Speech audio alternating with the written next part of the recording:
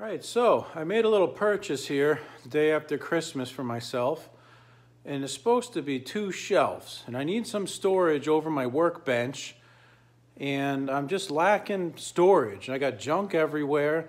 I never know where anything is. I just need more storage. So if you ever look up cabinets to put in a garage, they're super expensive, like $600 for some junk, metal junk, you know. And I was doing a little research and I thought, you know what? What about Ikea? Ikea always has cheap crap. I've never actually bought anything from Ikea, but everyone tells me about it. The nearest store to me is over an hour away and I have no interest in going to it. So I went on their website and turns out they ship. So I bought 2 cabinets. They're kitchen cabinets, 30 inches by 12 by 12. So I'll have a 60-foot or 60-inch long cabinet. So give me 5 feet of cabinet.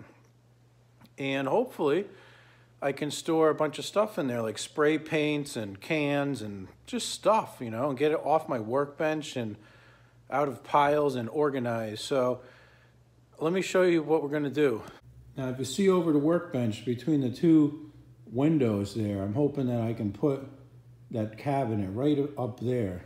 And that'll be awesome because you can see all the junk I got everywhere and I can't deal with this anymore. It's just killing me here, but let's check it out. Now, this box supposedly has 2 cabinets in it, and I'm kind of skeptical, saying this box looks way too small to have 2 cabinets in it.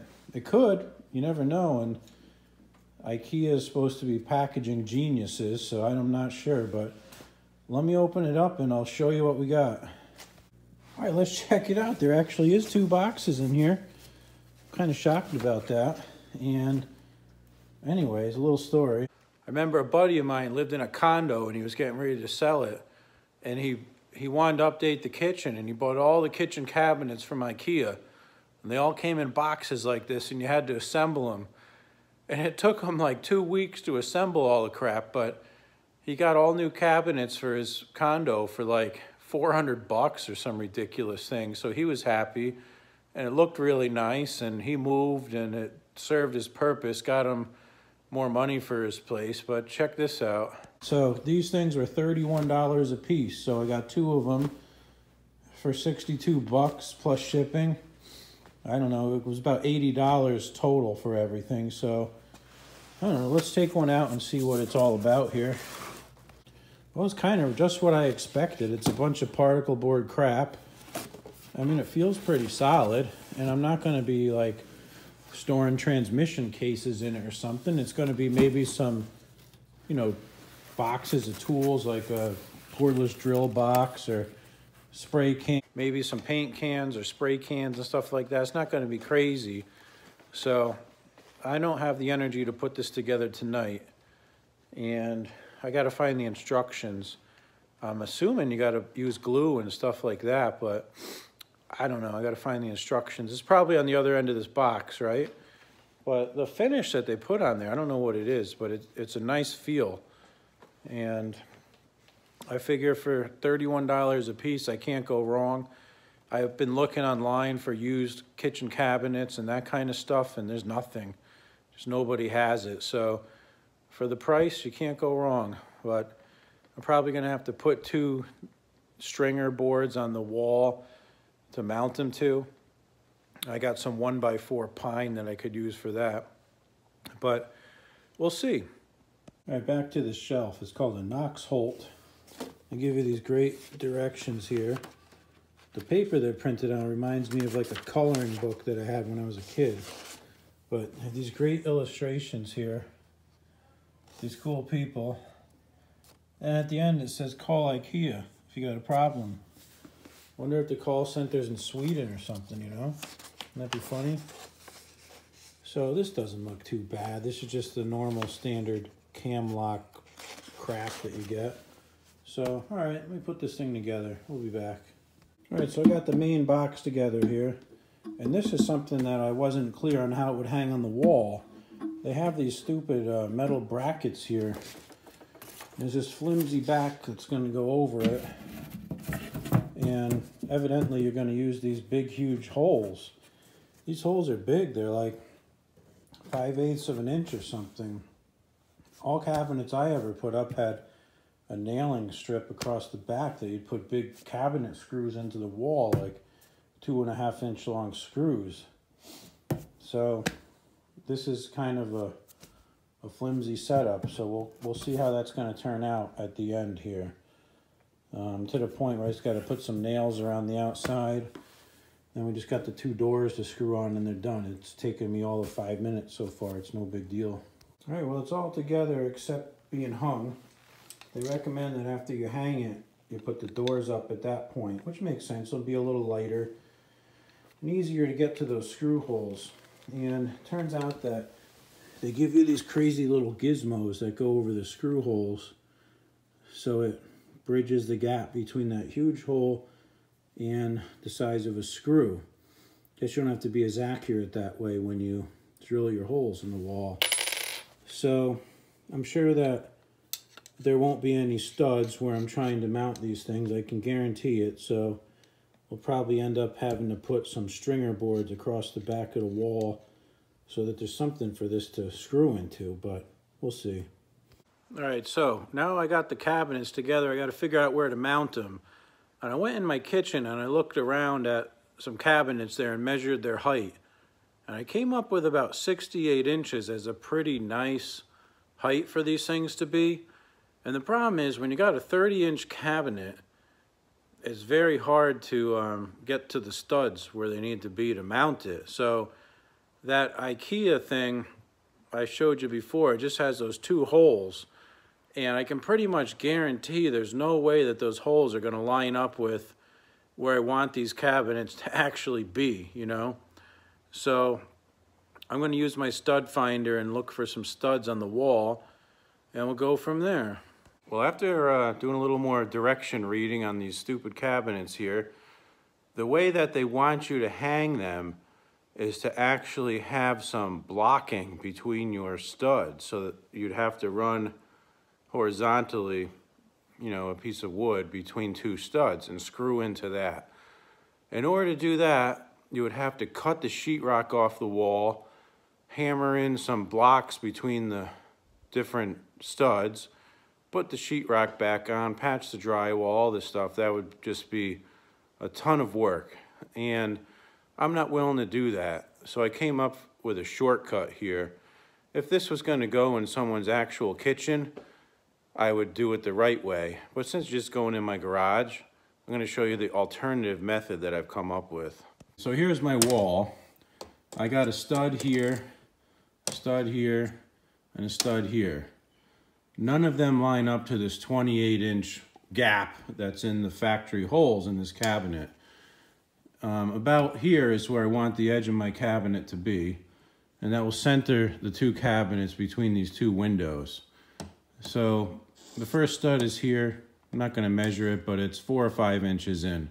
So what I'm going to do is I'm actually going to make some strips of wood that will go inside the cabinet, and they'll screw onto the anchors that Ikea provided, and then I can screw those 1x4 pieces of pine into the studs without cutting the sheetrock. Let me show you what I mean. All right, so here's our cabinet again. And you see the 2 factory mounts that I was referring to. And they don't line up to any of the studs. In fact, they're 28 inches apart, so they would never line up to studs in anybody's house. I don't know if in Europe things work that way or something, but here's what we're going to do. I'm going to take a piece of 1x4. I'm going to span it across the top of the cabinet, inside the cabinet. Let me just kind of lay this out here. So that will go right against the back. I'm going to use 2 bolts and actually bolt it into those holes. And then I can put screws right through this and right through the back, right into the wall. And again, this isn't a finished cabinet. This is going in my garage. And who cares if there's a 1x4 strip in there? It's not going to take up enough space that it matters to me. And I don't care that it's in there. If this was above my kitchen sink and I had to put, you know, fancy china in there or something, I'd be doing it the right way. but it's worth the shortcut here to not have to cut open the sheetrock and all that crap and get into this big surgery on my wall. All right, so I got one end squared up, and I'm gonna cut it here to 28 3/4, and I'm probably gonna have to shave a hair off, but it's kind of drizzling out, so I'm just gonna do this and not film it because I don't want my stuff getting wet. Okay, I got the board cut, and now there's one other thing I gotta do. There's two pieces that bump out on this cleat here, and what I did is I put my piece of wood in there and I pushed it, and it made two little dimples. I just drew two marks where those dimples were, and what I'm going to do is I'm just going to take a chisel and just make a little carve out so that the board can go over those two little bumps, and then we'll do the same thing on the other side. And that should allow it to sit flush against the back of that bracket at this point. So let's get to it. Instead of using a chisel, I'm just going to use a good old-fashioned handsaw.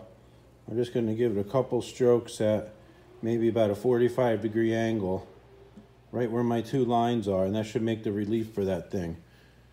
The little strap is about twice as wide as a saw blade, so I'll make maybe 2 cuts there, and we'll see if it fits.